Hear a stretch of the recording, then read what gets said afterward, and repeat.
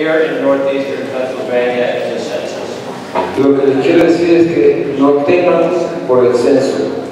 El censo no tiene nada que hacerle temer a todas las personas que viven aquí en el oeste de Pensilvania.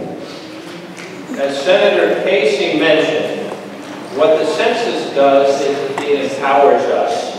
It gives our voice equal representation in the Congress, and it gives our people our fair share of federal tax dollars coming back to northeastern Pennsylvania.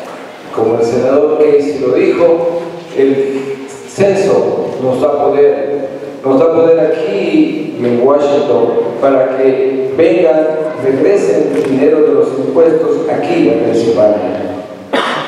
Now, I serve on the House Appropriations Committee, and I serve on the Commerce, Justice, and Science Subcommittee, which funds the census. It pays for the census, and we worked on that subcommittee very hard to make sure that the census is conducted in a manner that is safe, that will protect your information, and that is non-partisan in nature. Yo trabajo en dos comités de protección y otro de ciencias y estamos seguros, lo hacemos todo lo posible de que el censo tenga la cantidad de dinero suficiente para trabajar y proteja la información que se recaba aquí en el censo. The census determines how many congressmen and women represent each state.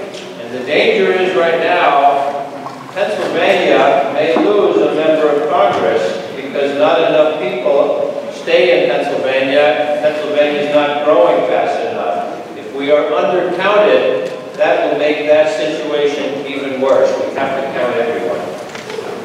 El resultado del censo hace que tengamos más representantes. Si somos todos contados, tenemos el peligro de que podamos perder representantes en el Congreso y por eso es importante que todos seamos contados.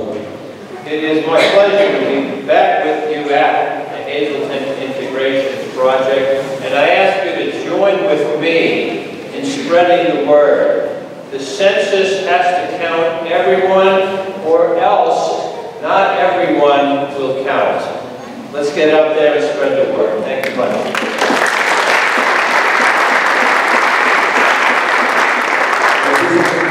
Que todos sean contados y les agradece su presencia.